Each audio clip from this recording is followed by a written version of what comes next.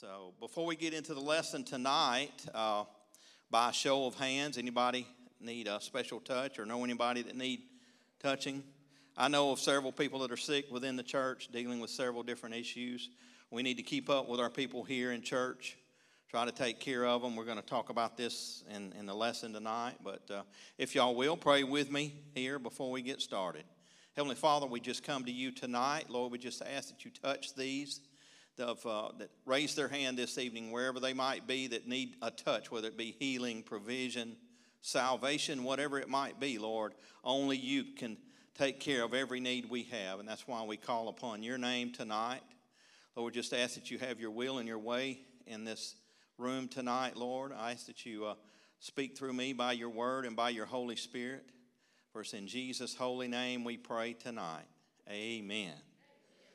All right, tonight, I guess you can see you're stuck with me tonight. We're going to be reading out of Romans chapter 12.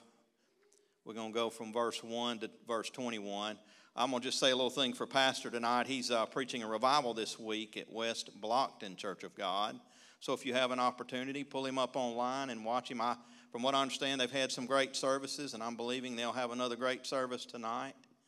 But tonight we're going to study about Romans chapter 12, verse 1. If you can put that scripture up for me. This is Paul writing here. I beseech you therefore, brethren, by the mercies of God, that you present your bodies a living sacrifice, holy, acceptable unto God, which is your reasonable service. Now, I'm going to kind of go through and kind of dissect some of this scripture tonight and talk about it. But the first thing that in the scriptures is presenting our body as a living sacrifice. The word is telling us exactly how to do it. We must present. When we're saved, God does not take away our free will. We can do whatever we can sit on the pew if we want, or we can get up and help work in God's church or whatever he's calling you to do. But he's asking us to present our body a living sacrifice. In other words, we have to offer it. But when we offer ourselves to the Lord, he will always use us in a way that he has designed. But we have to present. We have to make that first step. But I promise you, if you make that first step to present yourself to the Lord, he will use you in a great and mighty way. And there's no better way to worship God than to be working for the Lord and doing something for him and allow him to pour his Holy Spirit in and through you every day of your life. Now, we're to be a living sacrifice. It's one thing to be a sacrifice. It's one thing to die for somebody, but it's another thing to live for somebody. To live for the Lord, we're to sacrifice what? We're sacrificing our flesh, right? And when we sacrifice our flesh, then he can work in our spirit. But we've got to sacrifice our flesh before he can work the Spirit in and through us. But there again, it's our free will. We got to offer up our free will to be a living sacrifice and to be holy and acceptable to God. He wants us to be holy. There's many scriptures in the Bible that tell us this, but he wants us to live holy. That's the only way he can use us. He can't use us if we're not holy. You ever thought about that? We got to be living for him. We got to be living right to be used by Christ. And I just want to ask you tonight, are you living for him?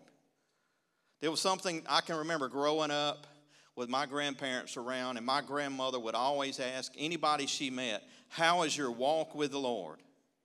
And as a young teenager, I didn't quite understand what that meant. How is your walk with the Lord? She was asking everybody she met, are you living for the Lord? She didn't ever ask, are you saved? She wanted to know how your walk was. And I think we should ask that more today. How is your walk today? Because it is a walk. And that's for all of us. See, when we get saved, it's not about us anymore. We're to serve Christ. And to serve him, it can't be about us and be about Christ at the same time. But he wants us to understand that. Our life is his. Once he saves us, we are his. We are bought with a price. All right, verse 2.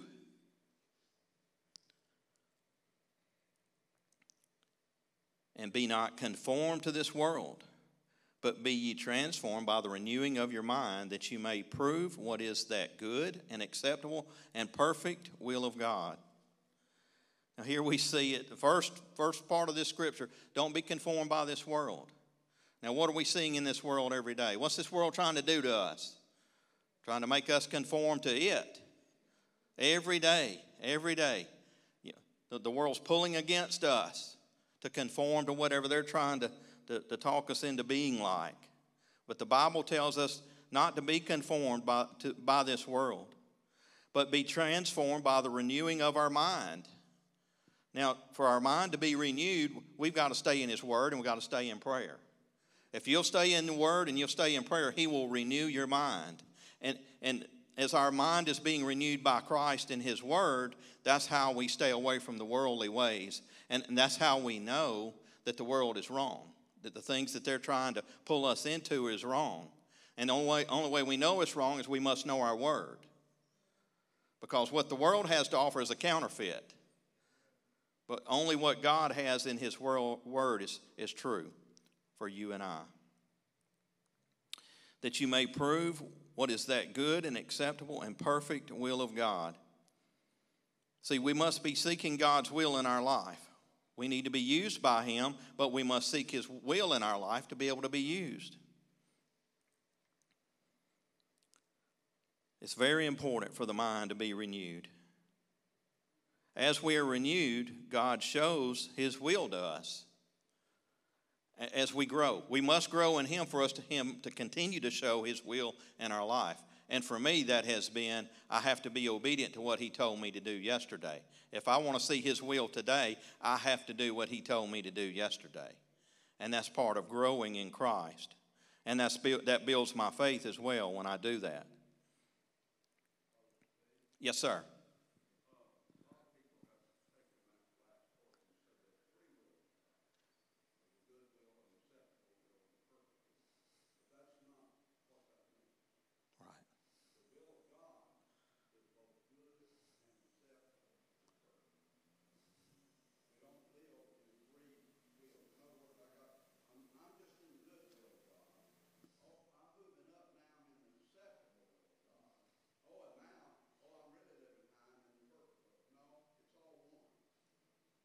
Amen.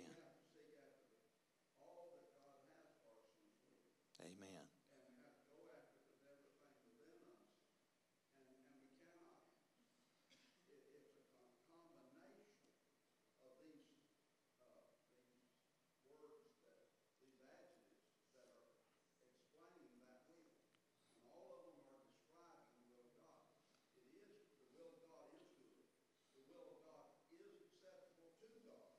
That's right. Amen. That's right.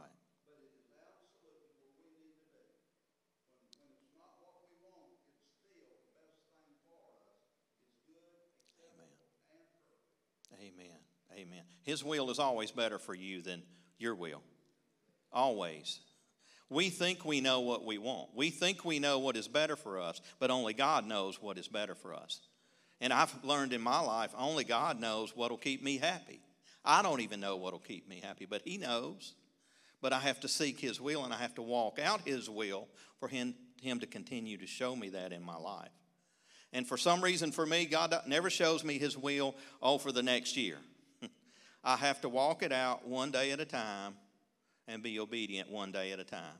And I think that's just important for me to build my faith, is walking it out every day, trusting Him.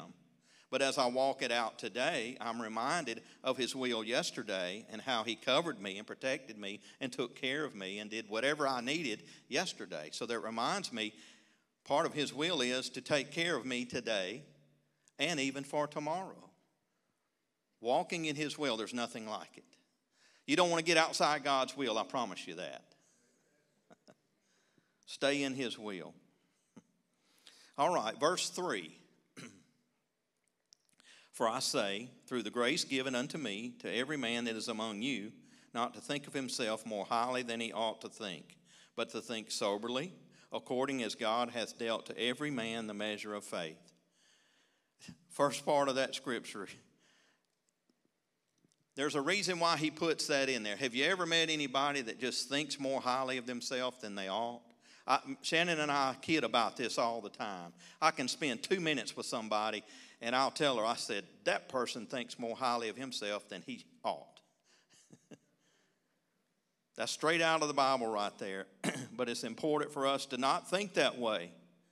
Why? Because it's not about me. Whatever ability or talent or whatever blessing you might have, it's come from God. Because we're His. Now, without Jesus, we are nothing, as God has dealt to each one a measure of faith. See, we can't be anything without Christ. We can't even walk around. He provides everything. He provides our breath that we breathe. That's how important Christ is to us, whether we know it or not. But never think more highly of yourself than you ought to. And the second part of that is, without Jesus, we're nothing, as God has dealt to each one a measure of faith. Faith. When you're saved, God gives you a measure of faith right then. You have to have faith to be saved, right? No one can be saved without believing in Christ first and foremost.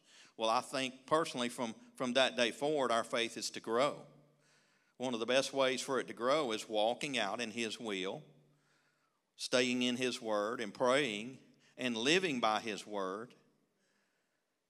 That's what it takes for us to grow as a Christian. But it is a walk. Every day as a Christian is a walk, and it builds us up. And God gives more faith as we grow in Him. I have more faith today than I did last year. Why is that? Because I can remember what Christ has done for me in the last year and how He's taken care of me. And I'm not just speaking of money type things. There's so many ways that God takes care of us. I was telling somebody before church tonight, I believe when we get to heaven, for me, I think God's going to show me a movie screen in front of me of all the things He's done in my life that I didn't even know about. How He's taken care of me. He's kept me from harm. I mean, the list can just go on and on, but that's how good He is when we walk in His will. But we have to seek His will and walk it out to get His blessings.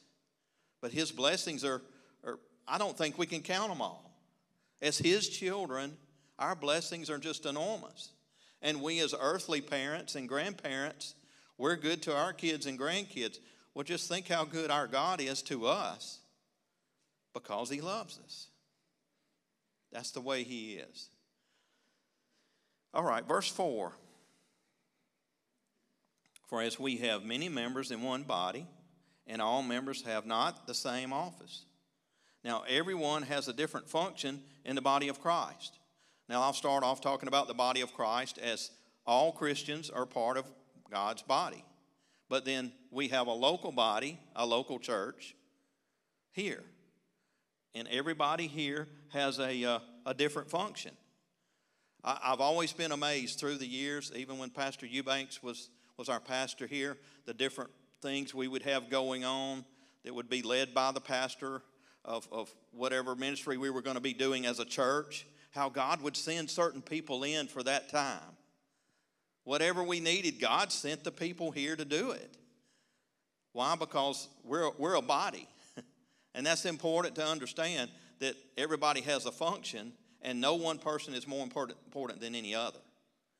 We're all important here. That's why God has us here together. I think God has you here for this time, appointed time at this church as well. Because it's part of God's plan. And I want to be a part of God's plan. No matter what is going on, I want to be in the middle of it. When the Lord comes back to get me, I want to be doing something for Him whenever that time is.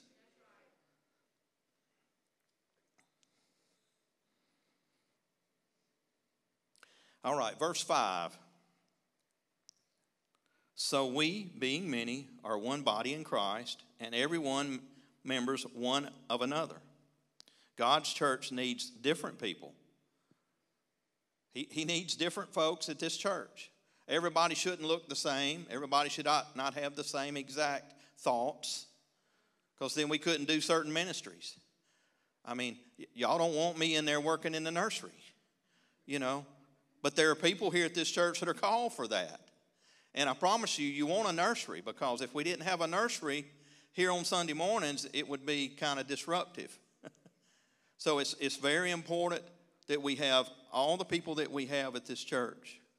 And we need different groups of people here, all different nationalities. It's very important that this church has different nationalities of people. Why? Because when we get to heaven, we're all going to be there together then. I think church is just kind of a warm-up for when we get to heaven. We're all important to God. Red, yellow, black, and white, we're all precious in His sight. So that's the way church should be as well. All right, verse 6 now. Having then gifts differing according to the grace that is given to us, whether prophecy, let us prophesy according to the proportion of our faith. God has people with different gifts operating in the church for His purpose. Now remember, it's about His purpose, not about us. And God gives the gift. God gives the gifts.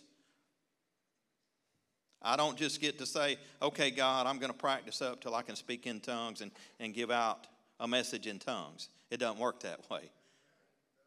Right? God gives it. It's His. And it's to bring glory to Him.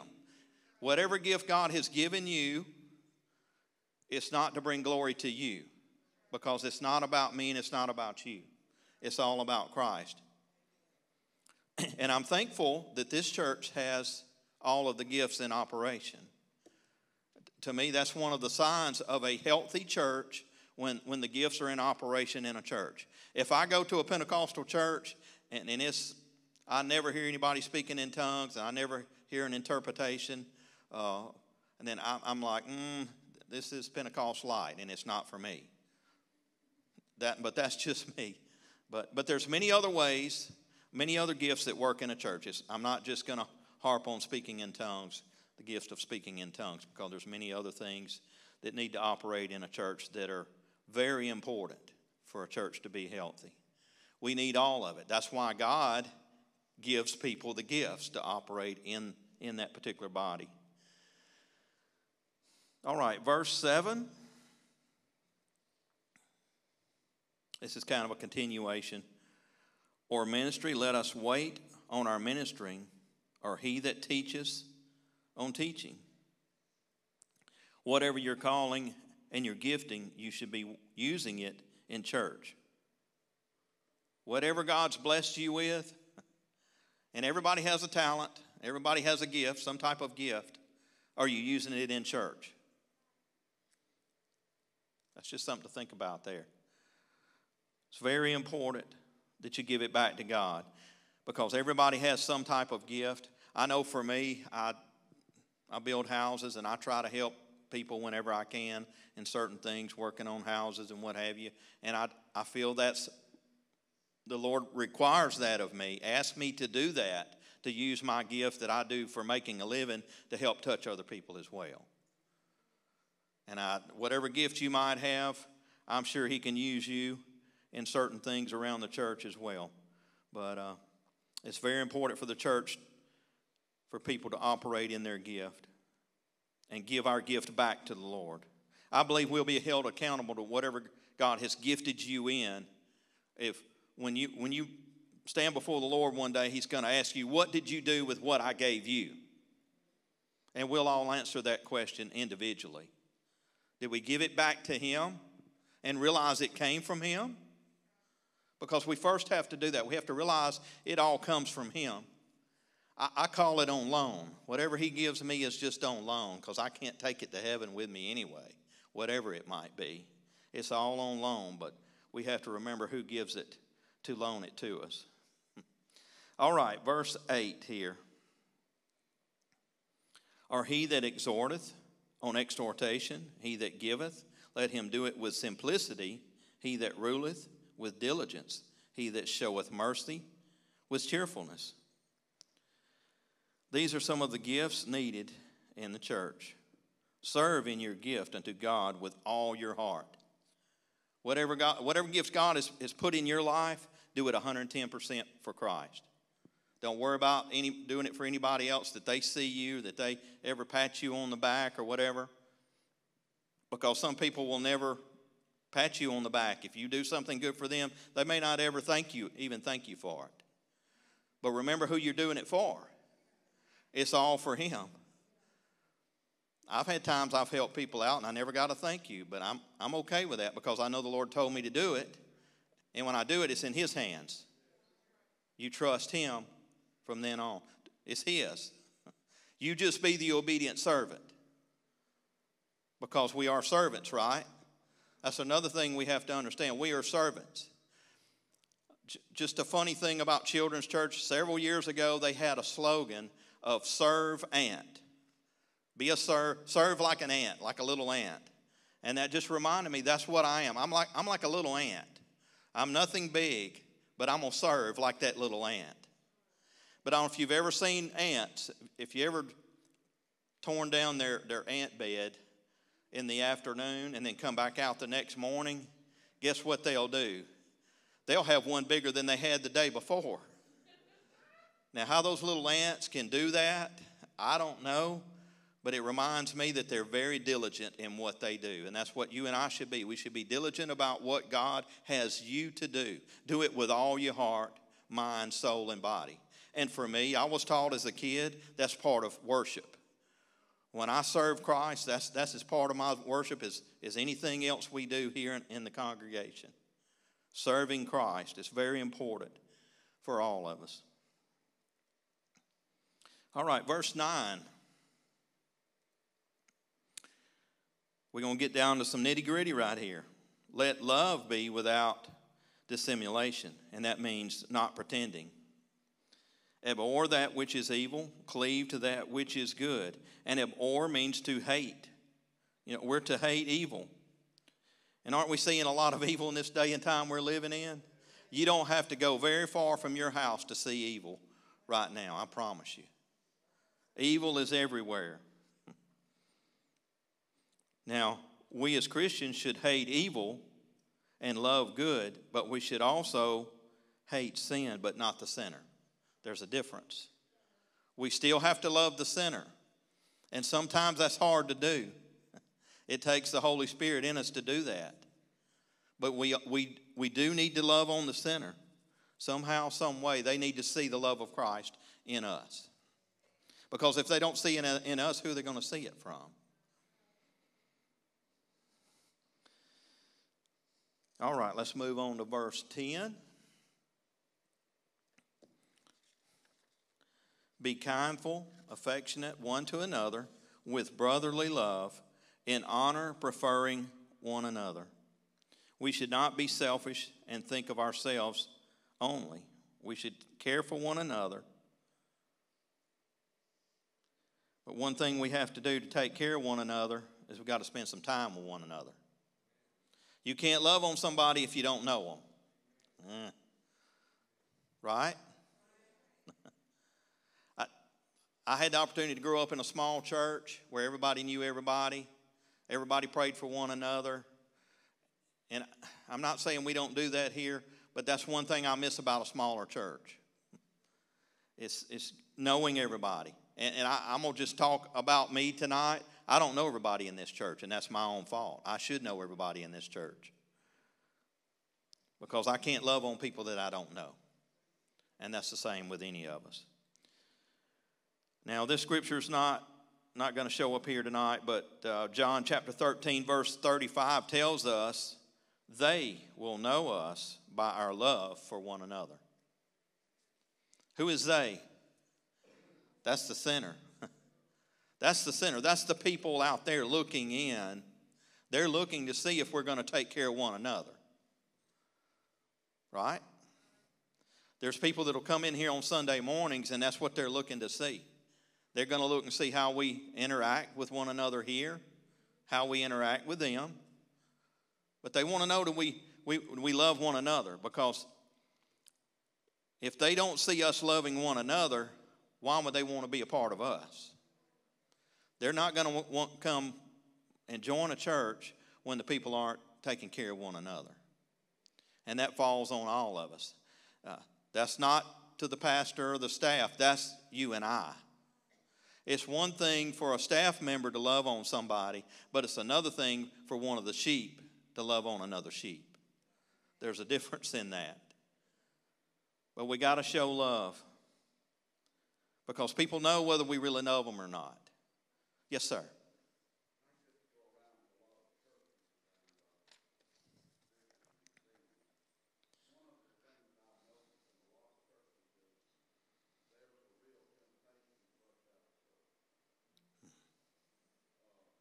Yeah.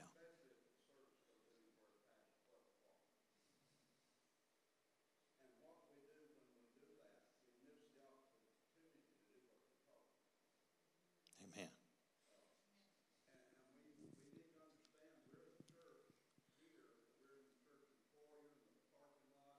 Yeah. That's right.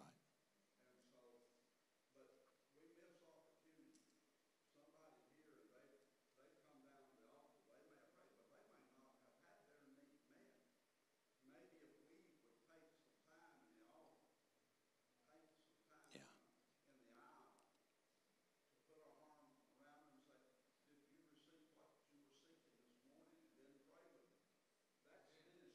Amen.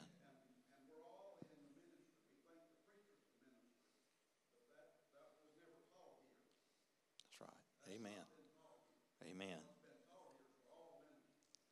Amen.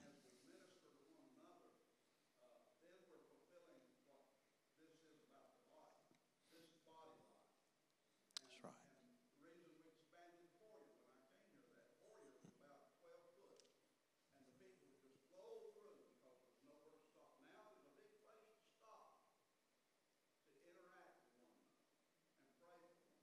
That's right.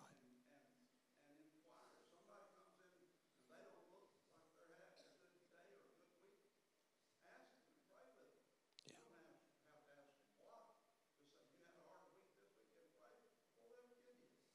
Amen.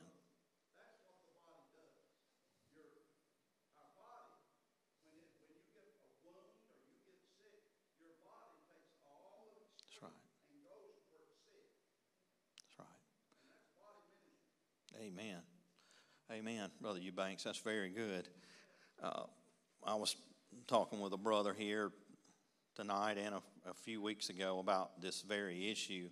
And he had asked me, he says, why don't the men of this church spend some time with one another? Why don't they get together and do things? And I said, brother, the only thing I can think of is we're all think we're too busy to spend time with one another, which is sad.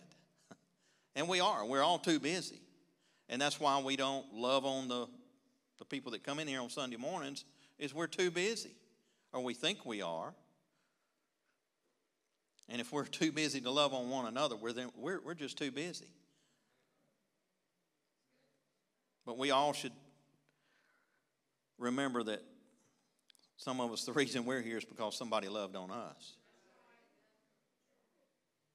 Where would any of us be tonight if somebody hadn't shown the love of Christ to us? Well, we've got to keep that going on. And we have to show it to our kids. These kids that are here, they need to see us loving on people. And you know what? It takes a sacrifice. Sacrifices time. Sometimes it sacrifices money. Whatever it is. But see, that's part of sacrificing that flesh so the spirit can be built up and strengthened. And that's for all of us, I believe. I don't care how long you've been saved. Nobody arrives till we get to heaven. That's for all of us. Lord's still working on all of us. But I ask you to challenge yourself tonight. Come Sunday morning, see if the Lord will put somebody on your heart to go pray with, to encourage. Nothing else, encourage somebody. But if you need encouraging, you need to tell somebody. We can't read your mind around here. If you're going through something, having an issue, let somebody know so we can love on you.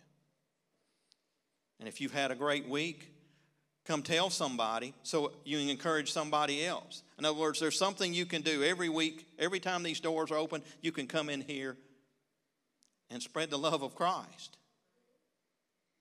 and be part of what He's wanting to do in your life.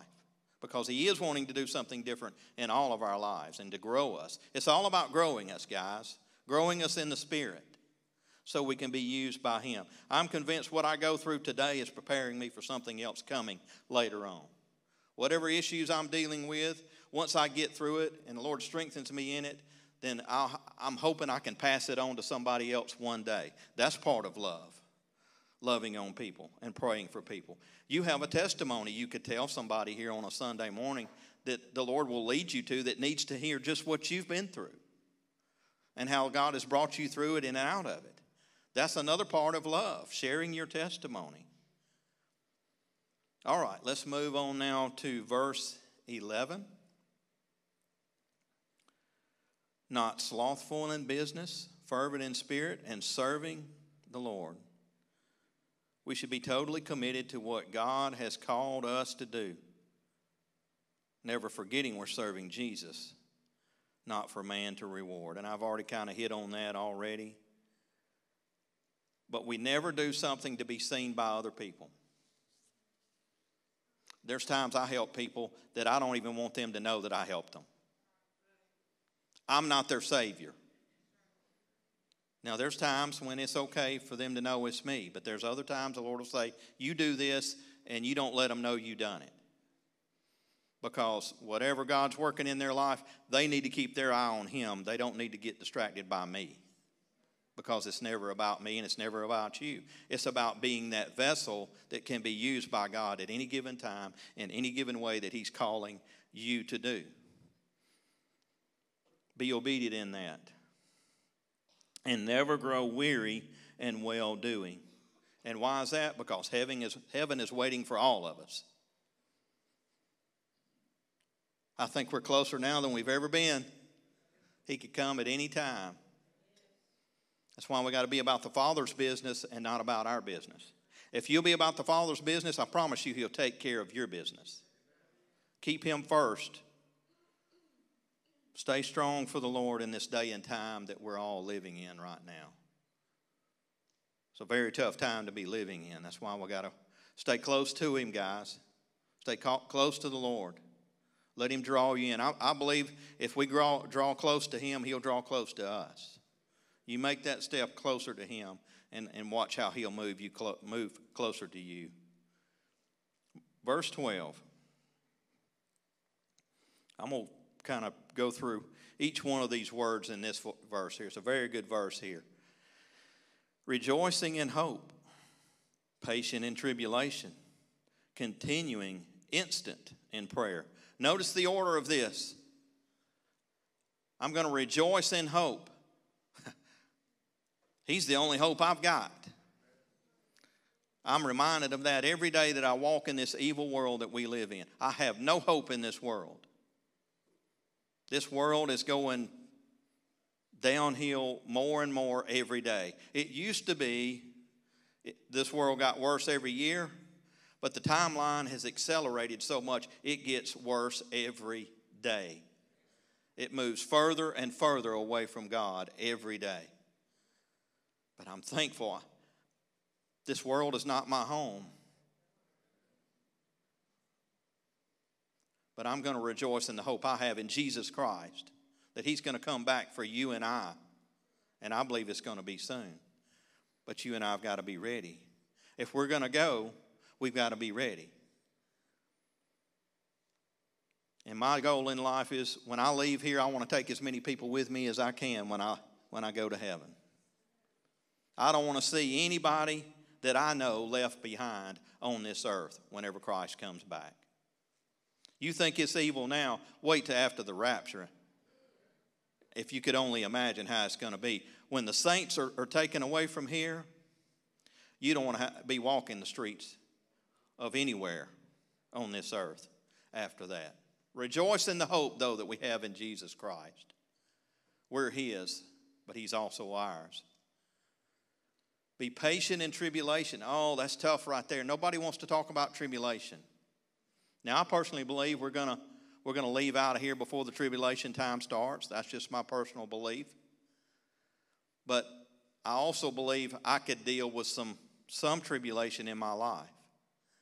But that verse tells me that I will have to deal with some tribulation in my life, and that I've got to be patient in it. Now, Lord, Shannon can tell you, I really have to work, or the Lord has to work on my patience. I have to let Him work on my patience. So being patient, especially in tribulation, is tough for me. But the Lord has promised to help us in it and give us patience when we walk through tribulation. Last verse here, last part of that verse, but I think it's the most important part of it. Continuing instant in prayer. Notice it says we continue in prayer, but we do it instant. In other words, the first thing we need to do is pray. We don't stop and complain or call a friend or whatever it might be. Continue instant in prayer. That's the best thing we can do at any given time. That you're walking through that you've dealt with tribulation, the best thing you can do is pray. Pray. Now, we pray for one another, and that's great, and we need to do that, but that still doesn't take away from me praying for myself, right? In other words, I can't rely on somebody else to just be praying for me, and I never pray for myself. Because there's something about when we touch heaven, when we talk to the Lord and allow Him to speak back to us, that's when that peace that passes all understanding comes.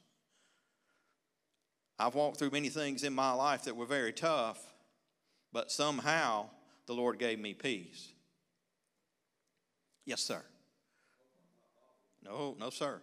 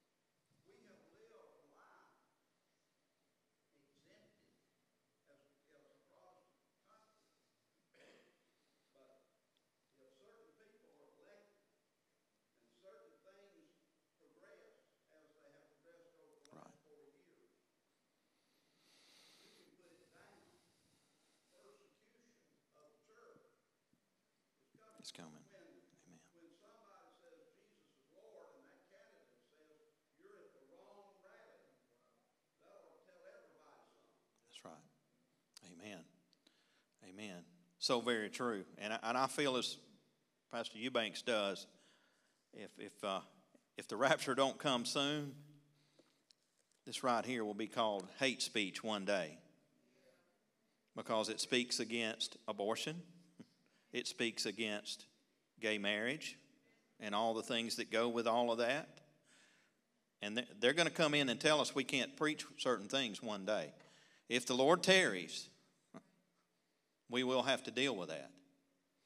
And what that's going to, if that day ever comes, it's going to separate those that are playing church and those that are really living for the Lord.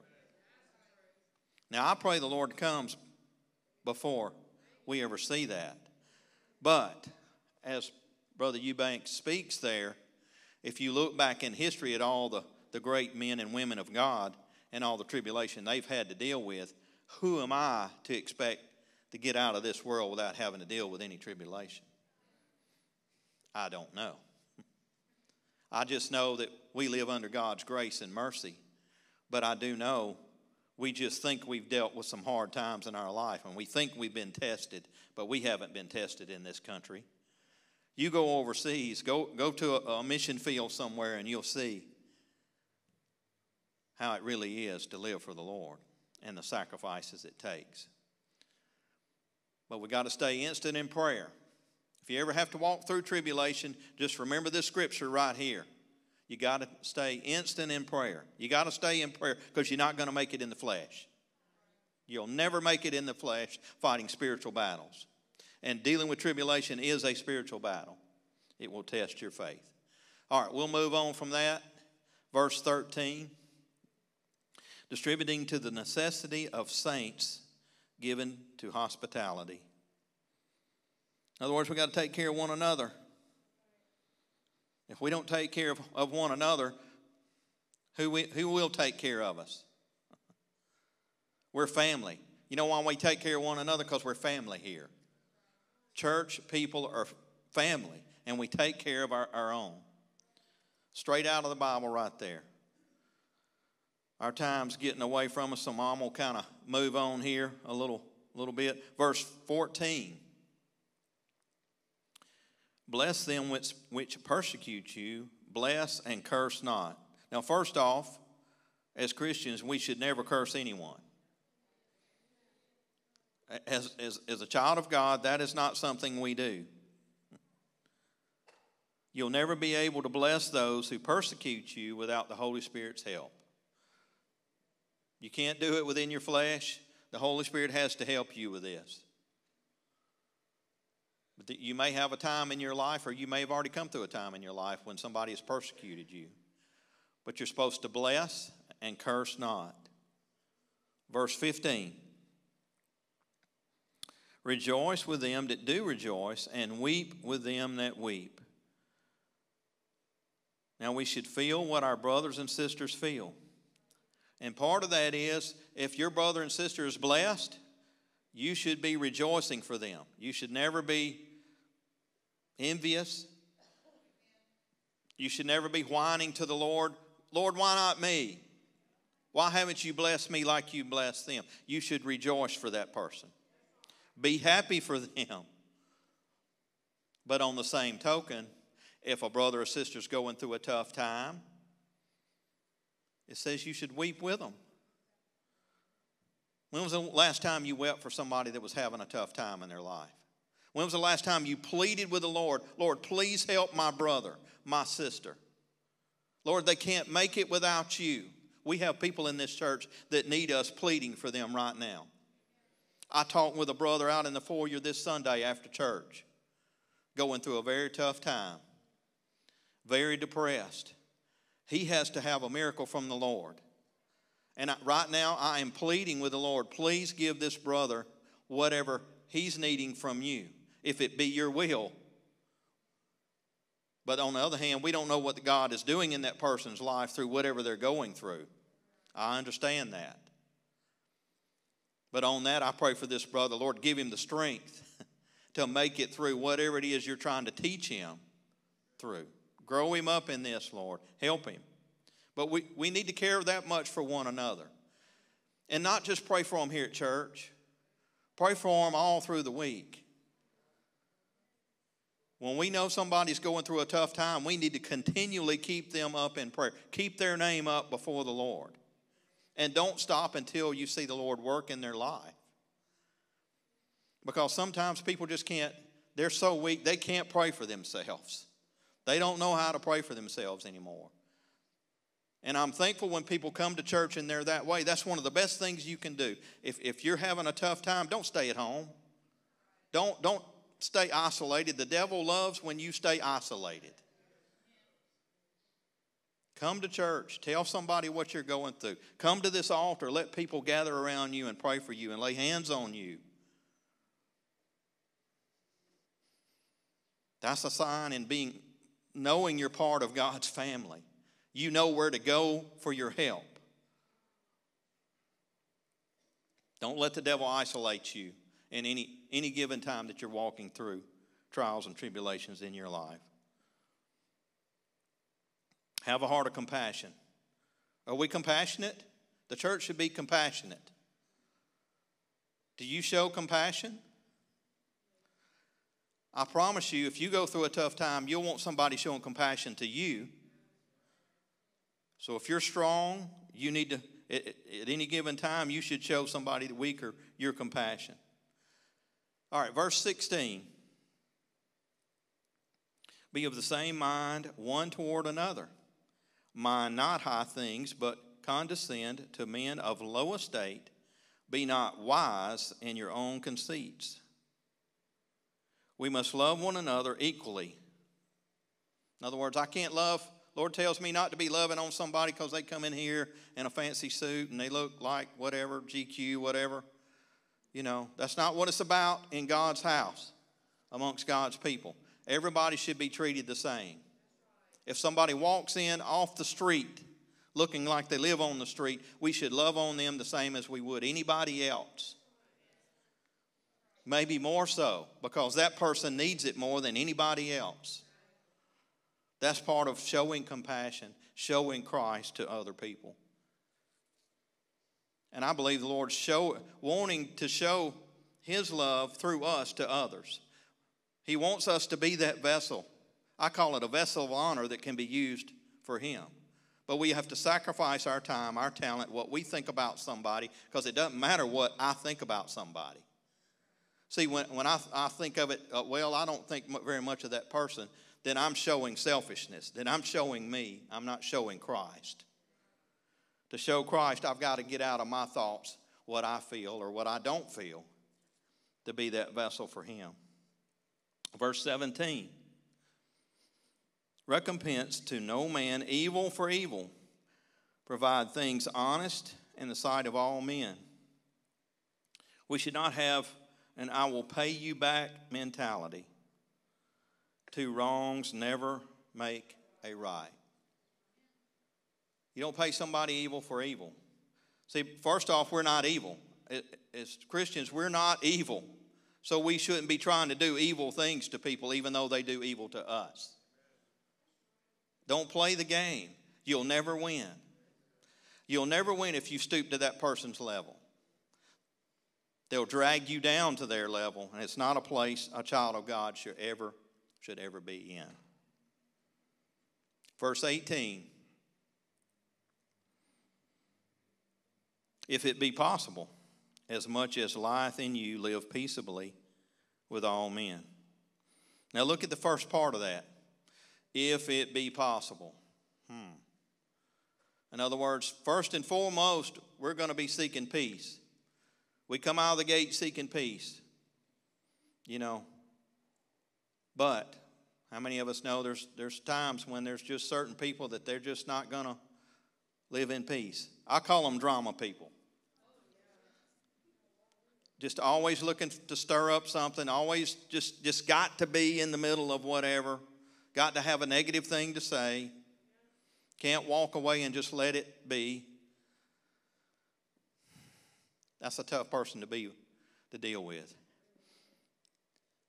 For people that don't like peace, I'm just not going to be around you very long. Now, if you come after me and corner me, then it's going to be on. But I'm going to try to get away from you. But don't get me in a corner with your drama. Has anybody else ever been that way?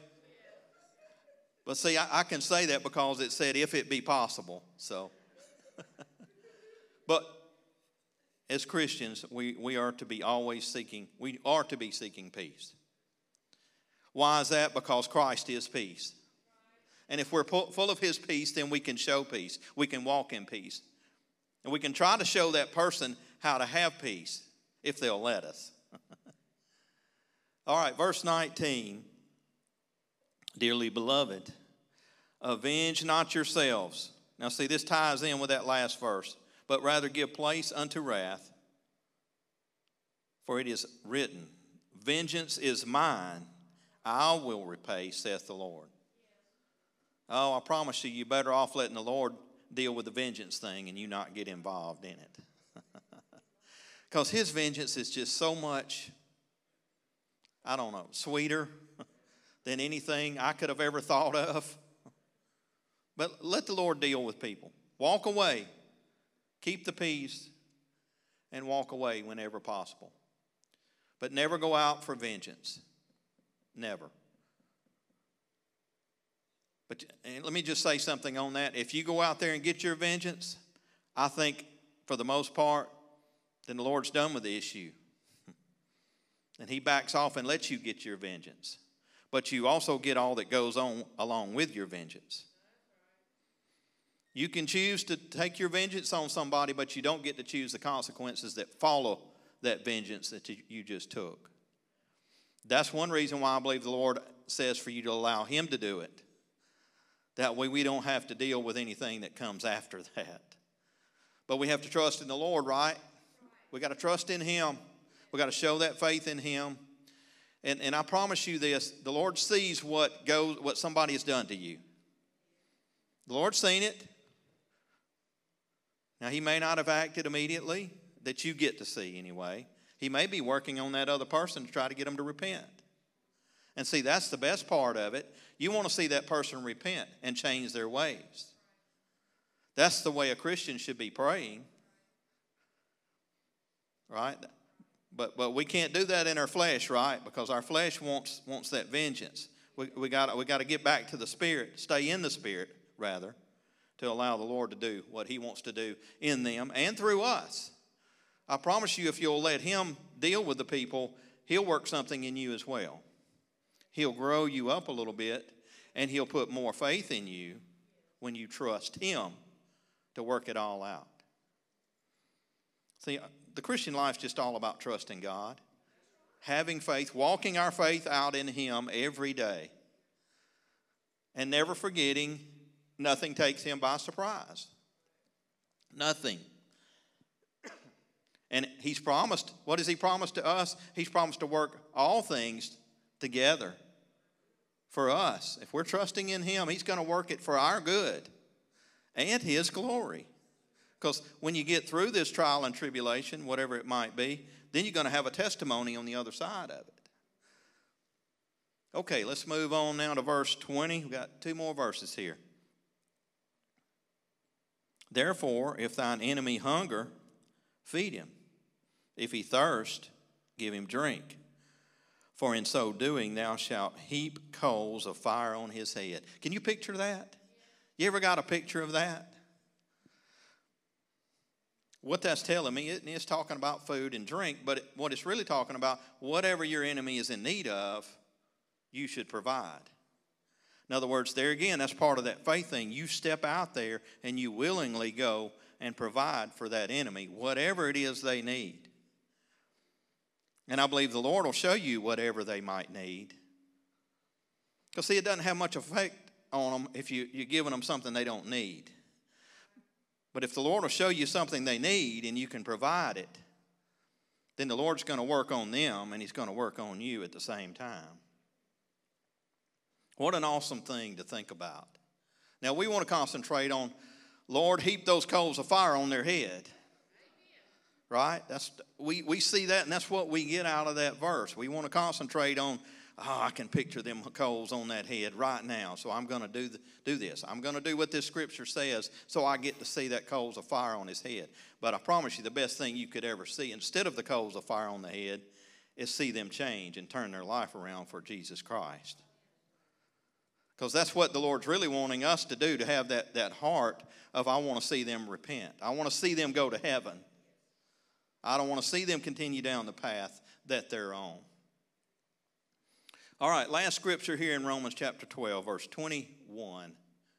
Be not overcome of evil, but overcome evil with good. And I talked about that when we first started tonight. We're seeing a lot of evil all around us every day of our life.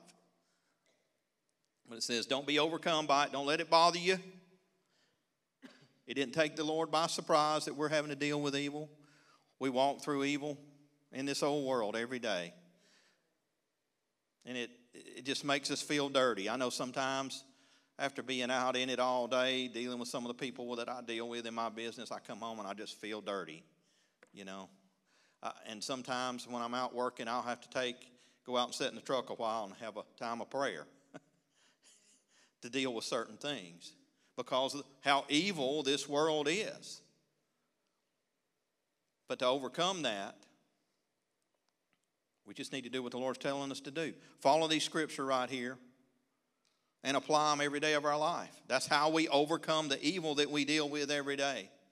And the Lord has a way of escape. Thank goodness. That's in the Word. He has planned the way of escape for us.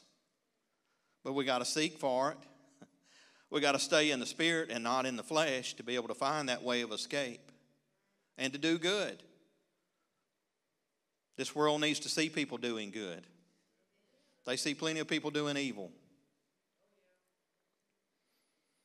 And one thing that I've noticed in my life, so many people don't want to hear me talk anymore about Christ. So what the Lord tells me to do, okay, I'm going to just show him every day. Every time you see me, I'm going to show you Jesus. We got to walk it out in front of them. That's how we overcome evil with good. You just keep doing what the Lord has called you to do. Don't get discouraged. Don't get discouraged. Don't get weary in well-doing. That's what the devil wants us to do. He wants us to get weary in well-doing and give up right here before the Lord comes back. But we've come too far to turn back now. I've lived for the Lord a long time, and I'm going to continue no matter what comes my way. I don't care what persecution comes. I have a made-up mind. And I have a made-up mind because of what God has done in my life and what he does in my life and what he's going to do in my life. And most of all, because I know how this book ends. I don't care what I see in front of me every day in evil. I know how the story ends. Jesus has already won this battle, guys. We just have to stay in touch with him. Continue to live for Christ until we get to see his face. We have tough days. I don't want to make light of anything anybody's going through in this sanctuary tonight. But you just hang on, because this too will pass. Trust in the Lord. Trust in him. What else are you going to do? I sure can't trust in my government. God's going to take care of us. He hadn't brought us this far to turn back now. He will see us to the end.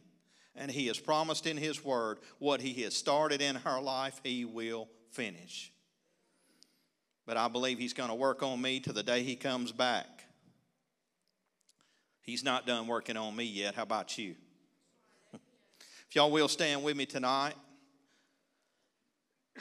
I appreciate everybody being here this evening.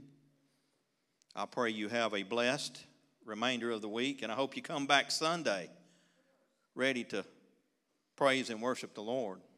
And maybe let the Lord use you to touch somebody in this place on Sunday morning. Amen. Sister Debbie reminds me we are having prayer here at church at 3 p.m. Sunday afternoon. Please come. There's a lot of important things we need to pray about, not just the election, but our country. We need to plead the blood of Jesus over our country. Amen. Y'all pray with me. Yeah, Brother Bain? That's right.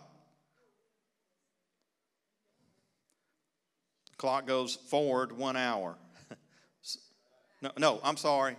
Scratch that. Back. Fall back and spring forward. That's right. If you don't do the clock right, you're going to show up here too early. So, anyway. Well, that's a whole different lesson there.